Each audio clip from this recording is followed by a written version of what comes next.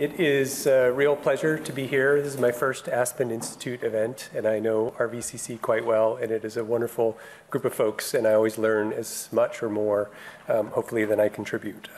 So my job is to share a little bit of information about the context that we're talking about. What's unique about the West? The first thing to know is that the West is more than half public lands, state and federal lands. And that has really shaped the relationship between communities and natural resources, particularly starting after World War II, when extraction of coal and oil and gas and timber and grazing from public lands really fueled the post-war economic boom, and communities grew up around these public lands and access to natural resources. But the presence of public lands also complicates management in some pretty significant ways. Public lands are fragmented, often in a checkerboard style between different owners who have different mandates, different constituents, and different regulations that they have to follow. For example, state lands are largely managed to generate revenue for public schools in the West. You have BLM, Bureau of Land Management, and Forest Service lands, which in the majority are managed for multiple uses, which include commodity extraction, recreation, and conservation. We also have protected wilderness areas, national wildlife refuges, and national parks that are managed very differently. And then we have sovereign nations, the tribes, who are managing very large tracts of their own reservations, but also have very real interests in public lands as well. And the reason that that's important is it's very difficult for local communities to understand and navigate how all these competing interests affect their opportunities and the role of public lands in their local economies. And that confusion and sometimes difficulty in navigating is becoming ever more hard to reconcile given the changes in the economy. And so as we have a legacy of extraction which has really changed the social contract in ways that is constraining the ability to use public lands for extractive activities. We've also had a tax revolt and restructuring in rural communities, which is putting significant pressure on public lands to strip away regulations and to maximize the use of commodities from these places. And so this push and pull factor has only increased the complexity and difficulty for communities to try to understand and work with public lands. So what I want to do next is just talk a little bit about those changes in the economy and what it means for the collaboratives. And collaborative efforts in these places are really driving the innovation and trying to resolve some of these difficult challenges. So the first thing to know is that since the recession, the US economy has been doing great.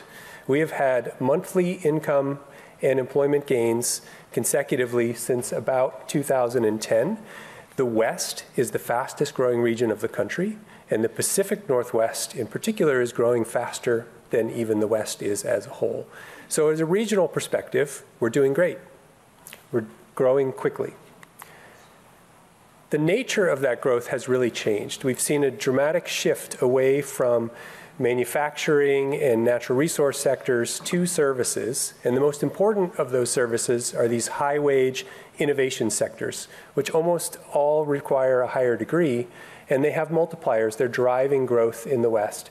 The other big change is in the nature of how people are being compensated. The growth of non-labor income, largely through dividends, interest, and rent, is one of the biggest trends in the West that is often not captured by a lot of the normal economic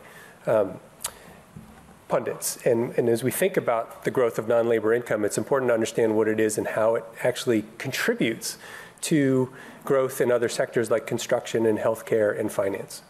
So this change in the structure of the economy has big implications for the geography of the West. A lot of these high-wage service jobs are agglomerating in cities where they have access to capital, they have access to creative, like-minded companies and an educated workforce.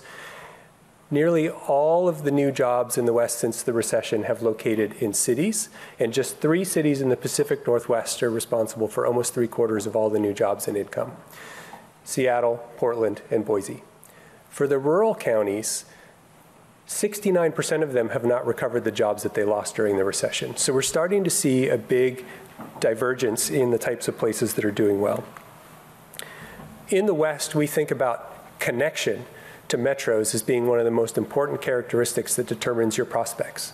So it's not about urban and rural. There are a lot of non-metro places that are connected to cities that are actually growing and participating in the kind of growth that's happening in the cities. Bozeman, Montana, where I'm from, we're not a metro, but we are growing like crazy, and a lot of my neighbors and colleagues work in high-tech and innovation sectors, and they're largely based in cities like Seattle and Portland or San Jose, but they live in Montana for a variety of reasons. The isolated places, or what my wife, Julia Haggerty at Montana State University, is starting to call the Third West, they're not participating in those types of jobs because they don't have access to cities, they don't have the educated labor force. They're also suffering from restructuring and automation in traditional sectors. And so they are falling behind. They are losing jobs, and wages are largely stagnant in these places. The Great Divergence describes this trend where increases in productivity in the economy are no longer translating into higher wages and more employment opportunities. So for example, in the Pacific Northwest, through the 90s, we lost a significant number of jobs in the timber industry. 3/4 of those jobs, or 2/3 of those jobs, were lost due to automation and consolidation in timber mills and increasing productivity of working in the woods. So we just simply don't need as many people to do that work. That was overshadowed by the change in federal management, but it's a really important trend that we're seeing across manufacturing and natural resource sectors, and what it means is that a return to commodity production no longer is going to provide the kind of value proposition for rural communities that it used to. And we need to rethink where that value proposition lies.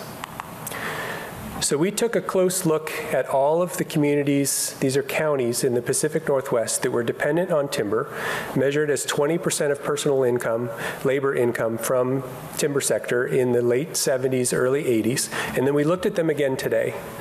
And what we found, remarkably, was that there's very little legacy of timber in their economic performance. There's no relationship between whether or not you used to be dependent on timber and how you're doing today.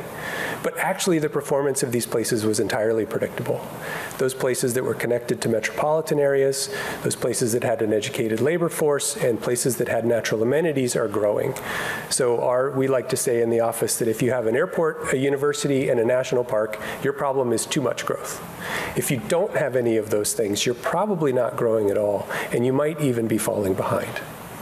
But those rural places are still generating a significant amount of value. When you look at the county GDP data, half of all the counties that have high GDP per capita in the West are non-metro counties. 1/3 of them are rural. So natural resource and commodity booms can still lift these places. There's still value being generated, but it's not translating into growth. Half of all the non-metro counties that have high GDP per capita are losing population at the same time. So value in rural communities is not translating into economic opportunity. And one of the things that we think is happening is that a lot of outside forces, the institutions and the policies that are constraining the autonomy and the authority of local communities to retain wealth and invest it back into their communities, are shaping the outcomes in these places. So for example, those same timber communities in the Pacific Northwest received substantial revenue from federal timber payments, from revenue sharing payments, and they were required to use that on an annual basis. So they weren't allowed to save it. It got spent annually, and it drove down local property tax levies. And then Oregon, like many other states in the West, had a property tax revolt. And so now they are constrained in their ability to actually change their local fiscal circumstances. And so as the revenue went away and as the volume declined, these communities had nothing to show for it. They literally go bankrupt overnight when the activity ends. And they cannot see their way to diversifying because any new economic activity doesn't pay its way because they have an anemic tax base that they have very difficult time changing. So these outside forces are constraining the ability of these communities that are still producing wealth, still contributing to the economy, from actually getting ahead. And so the last thing I'll say is that we're starting to think about what this means for communities, and this is a model that we've started thinking about for energy-dependent communities, but I think it also works for formerly timber-dependent communities and recreation-dependent communities as well. They have these vulnerabilities that are inherent to their geography and inherent to their small size that they need to try to overcome, but they are also facing all of these outside forces that are constraining their autonomy. And in the middle is where collaboration is really driving innovation. The collaborative groups are not only teaching us how to work on the landscape in ways that are sustainable and start to rebuild an economy in these rural communities, but they're also starting to show us the way to networking and changing policy at the state and regional and federal level so that we can start to build on the success stories. And so the real challenge is when we hear success stories and you say, wow, how did that happen? What made that work in that community? It's often a story about an individual or a small group of people who were able to succeed against all the odds. So what we're trying to understand is how do we actually change the odds so that those people can do exceptional things and the rest of us can just get along and try to get ahead. And so that outside set of factors is something that I think we'll hear a lot about today and try to bring those stories forward. So thank you very much.